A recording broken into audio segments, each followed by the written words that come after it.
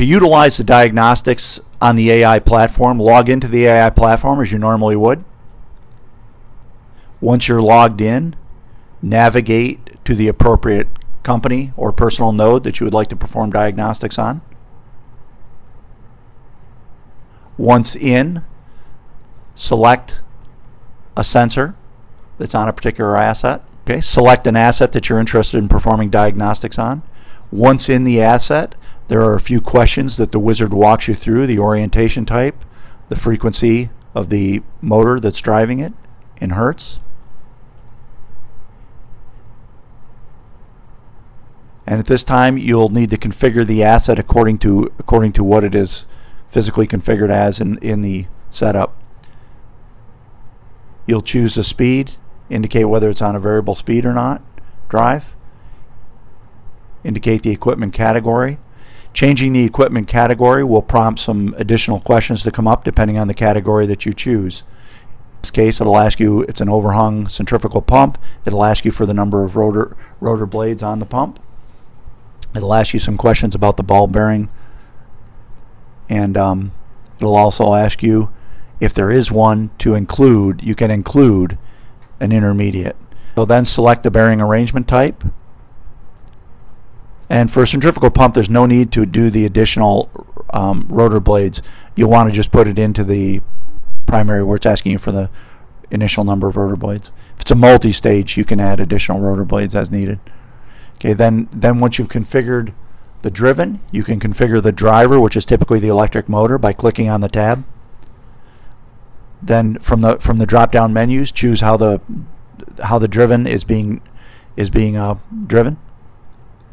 Once you've selected the driver, you can select what the driver is that is inputting the energy to the driven element.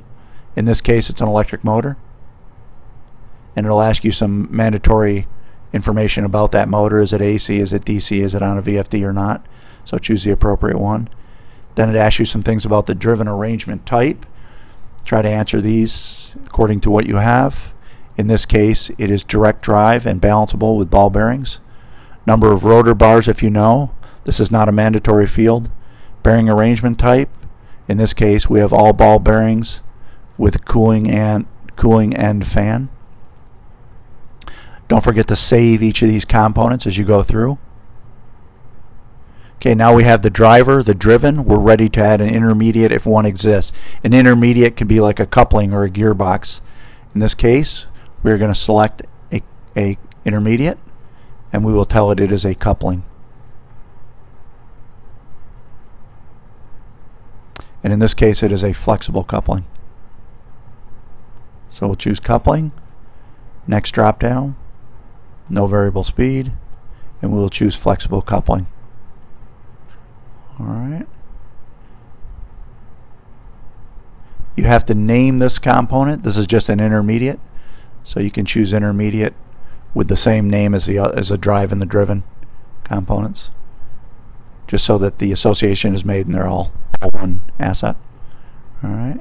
Don't forget to save these each step of the way, and if you'd like, you can put driven or driver in front of each as needed.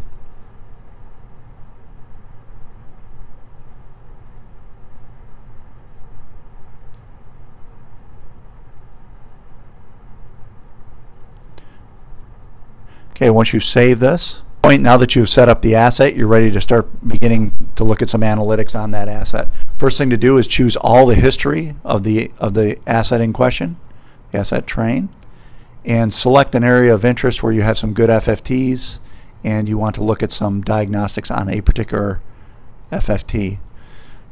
Choose some FFTs from the timeline below the trend data. And then you can scroll down,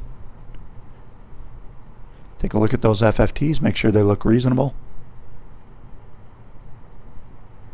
Okay, and then we're using a synthetic baseline, which means no other FFTs chosen. You can run the diagnostics, and the diagnostics will give you some possible faults and some possible action to take based on those faults.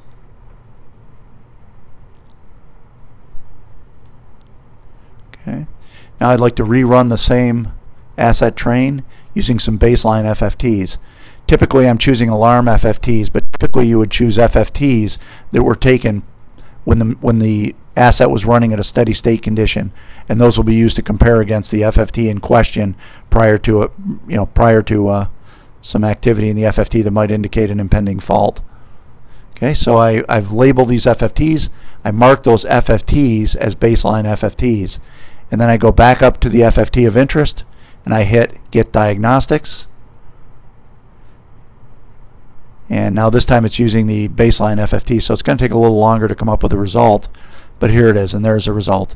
And you can see that using a synthetic FFT versus the baseline, in this case, did not change significantly the results. However, in some cases, you will see a significant difference based on the quality, or the differences, I should say, in the synthetic FFT versus the baseline FFTs.